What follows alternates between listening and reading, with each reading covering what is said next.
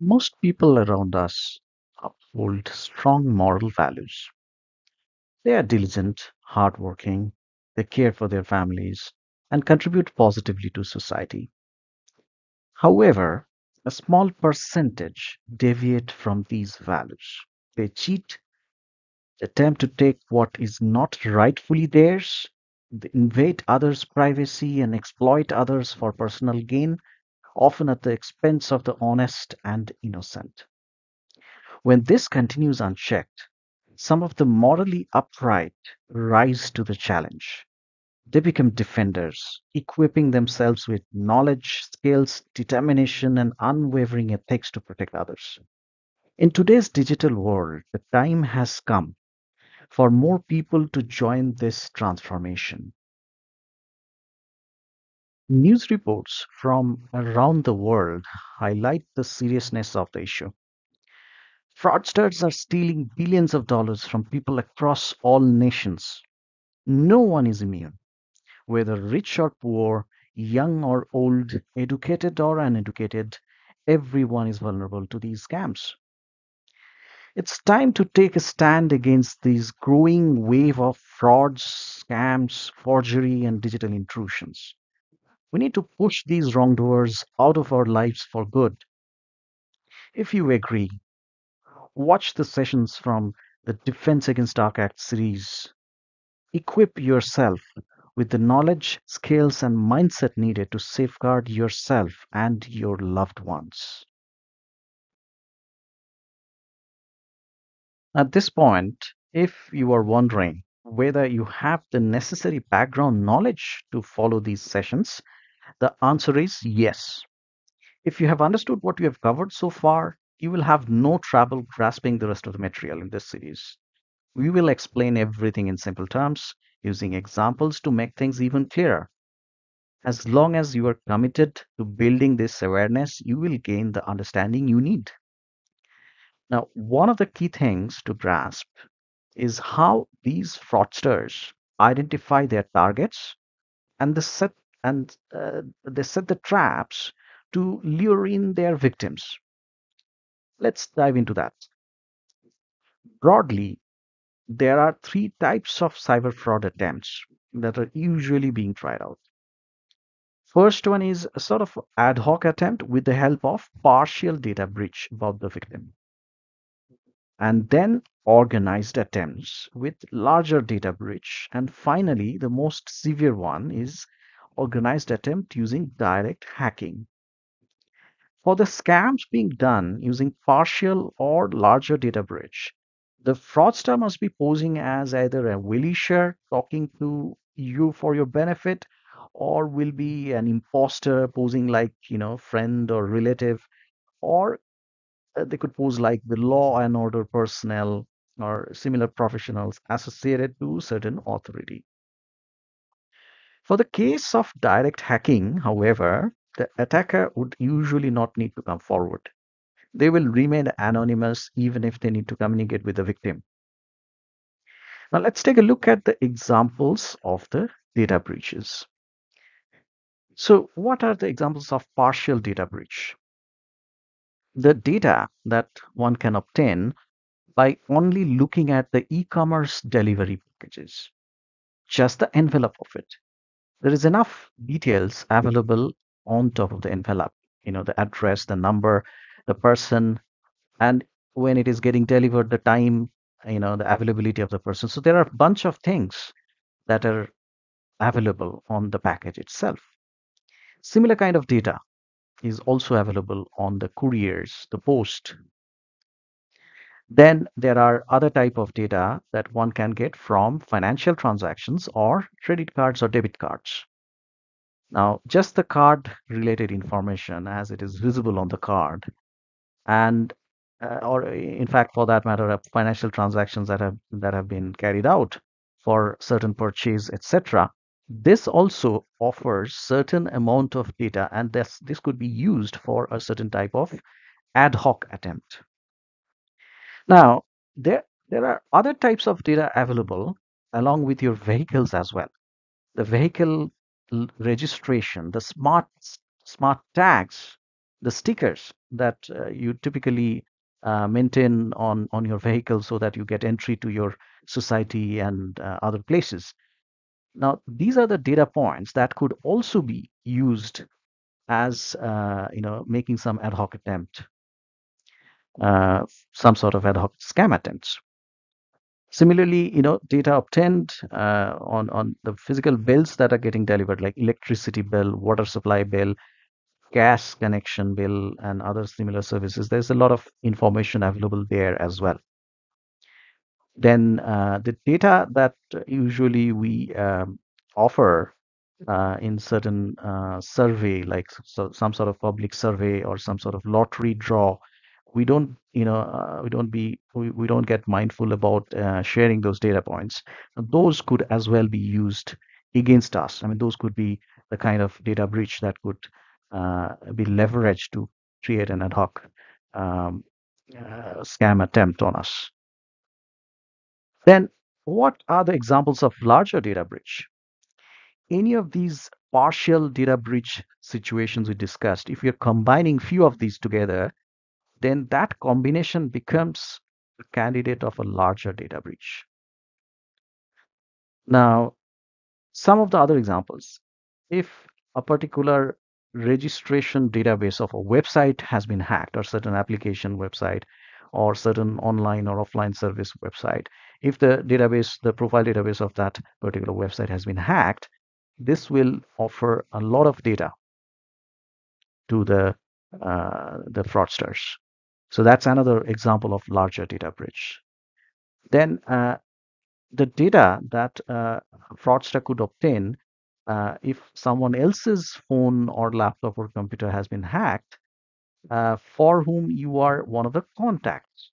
So it's not like your phone has been hacked, it's like someone else's phone has been hacked, but then you are in his or her contact list.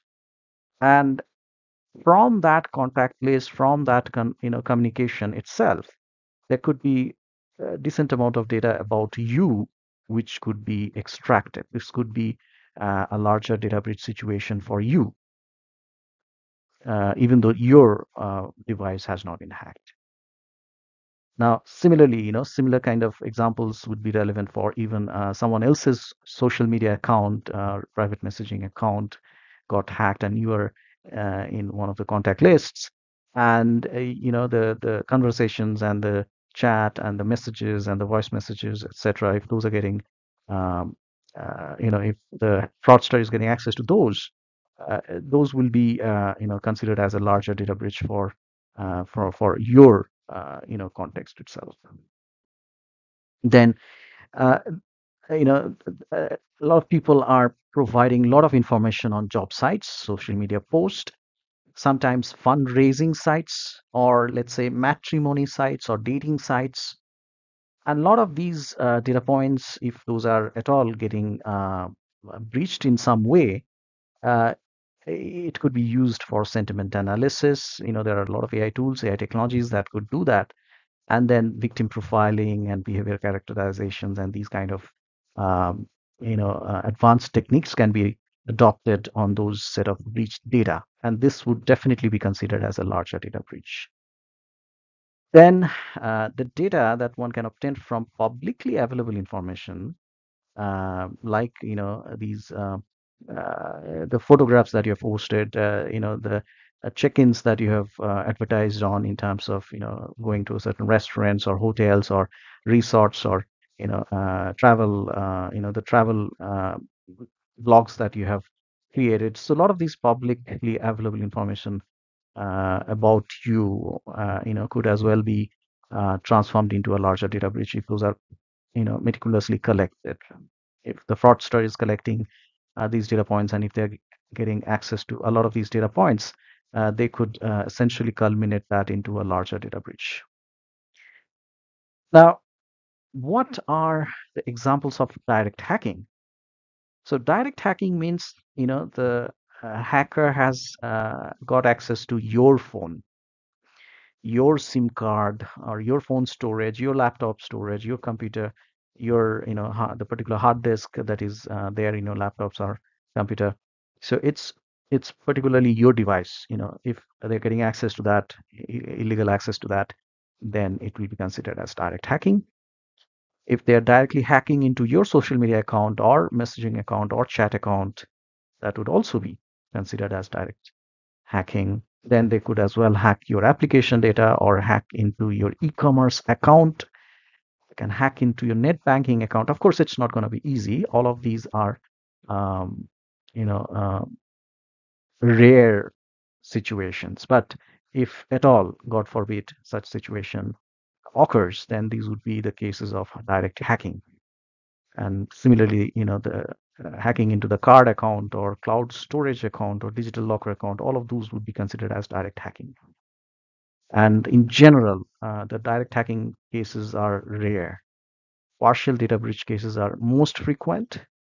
Larger data breach cases are less frequent, but those are, I mean, there are quite a few cases that are coming in front of us quite frequently, and direct hacking cases are extremely rare.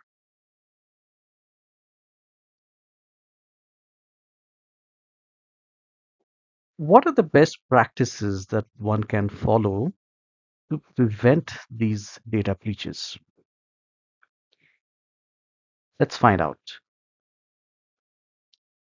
So let's take these partial data breach situations like data obtained from e-commerce delivery package or couriers or post or from the physical bills, the delivered physical bills of electricity, water supply, gas connection, etc.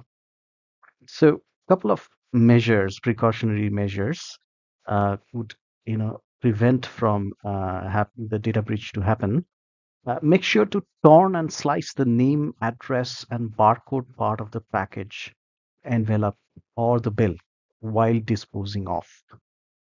And try using the soft copy for bills as much as possible to avoid deliveries of physical copies altogether. Then, if a certain delivery requires you to show ID, use a masked ID like masked Aadhaar. And if you are receiving some sort of SMS or WhatsApp message to track or locate your package from an untrustworthy numbers, uh, do not click on the link. Use the courier companies or the delivery company's specified tracking method. All right, now what are the prevention measures that one can adopt to avoid the data getting breached from the cards or financial transactions? Do not hand over the card to anybody. Always reach to the card swipe machine directly. Okay. Now, what about the precautionary measures for data breach from car license plate, smart tags, and stickers? Well, keep only the relevant stickers on the car and avoid keeping old stickers which are not in use. And for smart tags, maintain a limit. The loaded value, the loaded money on the smart tag should be limited, and you should configure for manual loading of money as much needed. Try and avoid auto loading if possible. Now, in the context of providing data in public survey or lottery draw forms, uh, clearly, the best practice is to avoid it altogether. Avoid sharing any personal details to any unknown person. All right. So now let's also take a look at the large data breach situations and let's try to find out what would be the precautionary measures for them. So, um, as we were discussing earlier, there are situations where a website's registration database could get hacked, or it could be a some sort of application website, some sort of services related website, and your data could be among that profile databases, right? I mean, it could be in that profile database, it could have some details, and that could be misused. So when you are creating your profile in some of these services databases or services website, You should try and keep only minimum required profile information. And you should use available website application configurations to restrict the visibility of your data as much as possible. Whatever mechanisms are supported by the particular website to restrict your profile visibility, uh, definitely, uh, apply those methods to restrict the visibility. Definitely try and secure the information as much uh, methods are supported by these websites. Now, the case where your data is, illegally getting access from someone else's phone or laptop, where you are in the other person's contact list, the best practice is to reduce the exposure of your profile data to your contacts. So you should, restrict maintaining too much of profile data of your contacts as well. Like, for example, when you are setting up your contact list, when you are adding details of your friends and relatives, try and only keep the minimum amount of data that you would actually need, and try and avoid keeping a lot of data that essentially could expose the person's, uh, information, if at all it ever gets hacked.